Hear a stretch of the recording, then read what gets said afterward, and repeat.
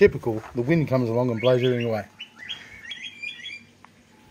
Okay, so I'm building a QFH helix antenna for the weather maps. So I've already cut some tube. I've cut them about 5mm over, 5 to 10mm over, so I can get the precise markings and cuttings when done. Went to Bunnings and bought myself a 18mm roll of copper tubing. All I'm using now is a hacksaw and a marker and a tape measure, just to cut these tubes ready for the building of the antenna. So that's about it for now.